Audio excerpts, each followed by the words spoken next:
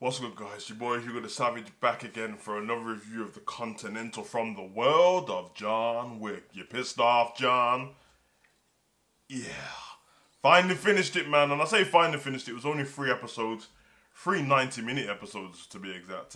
Could have been separate movies on their own, but... listen, I'll be transparent, man. I'm in this space of reviewing movies and TV programs and stuff, and it always puts me in a rush to watch those, which in regular life... I would want to watch things when I feel in the mood to watch a certain thing. So that's what I'm going to do now, man. I don't feel the pressure to do it. I'm just going to do it when I want to do it. So I left it a few days. I think the last episode came out Friday last week. And now it's currently Friday this week. But hey, it is what it is. Well, actually, it's Saturday. Flipping out. But yeah, I have to say, the way this finished, the way this last episode was, the culmination of all the prior episodes, 1 and 2, yeah, this gets a thumbs up from me. I really enjoyed it. I'm glad I watched it. Don't seem to be a show what's been spoke about much on the internet in the space, which I don't know why. Maybe it's just because it came on Amazon pretty fast. Like once I did the trailer, it came on Amazon maybe a month after I did the trailer, 2 months, which I didn't even expect to. Even though he probably told me on the trailer the date, but you see the dates and you don't ignore them, but it goes out your head and then it comes back in it. But yeah, this was cold. Basically, this particular episode, and obviously the culmination of the other 2, Winston's team that he pulled together, almost like the John Wick Avengers. They got the team together to pretty much get to Cormac and take him out and take the hotel from him. That's, you know what I mean, that was the aim of the game. And speaking of game, it felt like a computer game in a good way. The way the action worked in this, it was like going through levels to trying to get to Cormac, who was the final boss. I thought you had great fight scenes in this. Some one-on-one duels. Yen versus, I don't know what her name is, but the other guy's called Hansel, so I'm guessing her name's Gretel. These 2 hitmen, hitwoman, well, I don't know what you call them, but and they've got like weird 70s hairdos and stuff, and they have no emotion on their face. But the fight was so cold, because I told you guys already that Yen is cold in this, which is the wife of Francis, Winston's brother, who passed away. And then the other one, she's a badass as well, so the fight was cold. She was all double jointed and like contortionist style fighting, along with some karate in there and martial arts. I thought it was really cold. That was dope. The running backstories, you had the police officer woman, KD. We finally find out why she was after Winston this whole time, because it didn't make sense. He didn't do any crime in New York, because he had spent most of his life in England and he's come back. We find out now that the house that him and Francis torched when they were like, I think he was about 9 and Francis probably about 11, 12, something like that. Sent by Cormac, obviously. The family inside that building was, and obviously they didn't know there was going to be a family in there, was her family, and she was the only survivor left.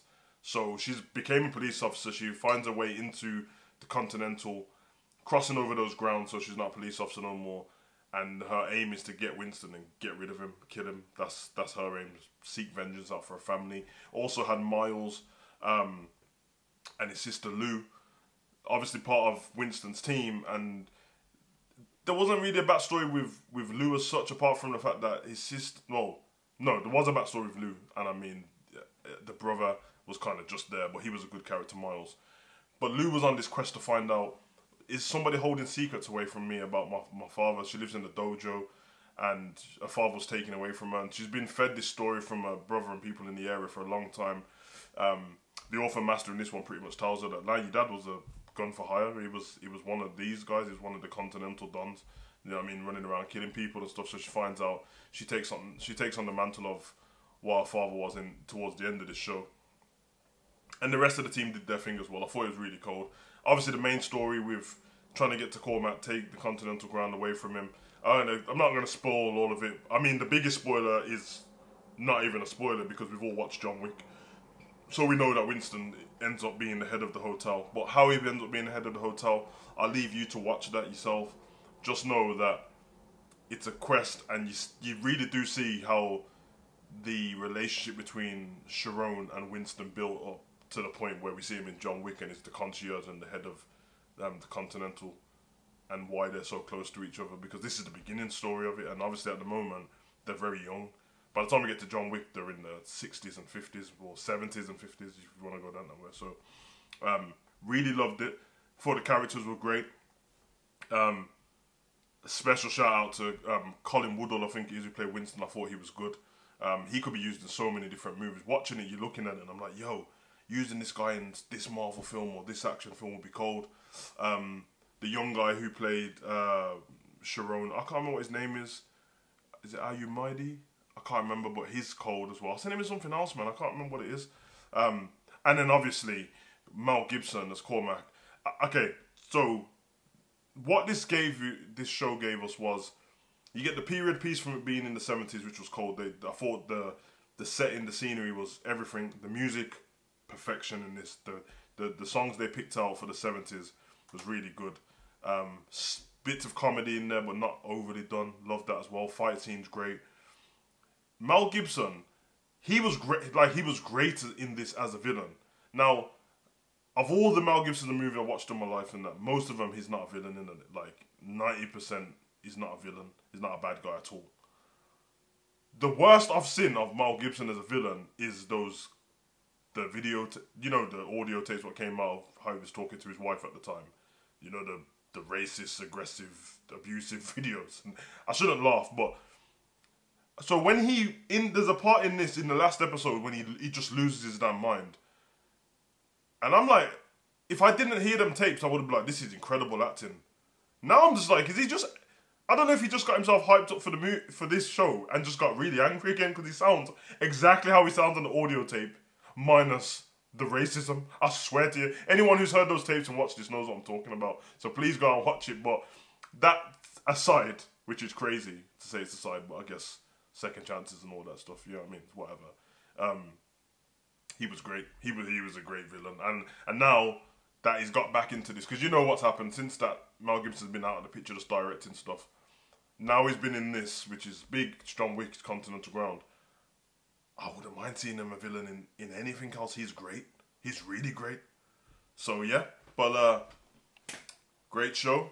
Any negatives? Just the fact that it was 3 episodes, 3 90-minute episodes. I think I would have rather seen a series of, I don't know, 10 episodes weekly.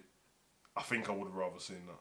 Just because I feel like, I'm not going to explore what happens at the end of this, but I feel like there could have been more, there's some more stuff that I wanted to see by the end of this. And I feel like some of the stuff throughout the shows they could have put a bit more detail into certain things. But that's just because I like John Wick and I want to know more stuff, and I'm a bit of a John Wick nerd now. So I want to know all the little details about, wow, that character, this character, more stuff about the Bowery, more stuff about Winston personally, Sharon and the relationship between him and his father, Lou and the brother, KD, I want to know about. So yeah, but apart from that, I loved it. I've been your boy, Sam. Comment, like, subscribe, and share. Let me know what you think in the comment section. Give your honest opinion in there, man. I feel like I'm going to give this out of 10 a 7.5. Maybe I'm going to give it 8 out of 10, actually. I enjoyed it. I don't know if that's still high, though. I'm going to 7.5. I'm also, yeah, because I've watched millions of stuff by now, and it's not, you know what I mean? But 7.5, I think certain types of people will like to watch this. I think people who don't like things from the past, like the 70s or the 50s or 40s or anything like that, yeah, you'll be lost on it. But it is what it is, man.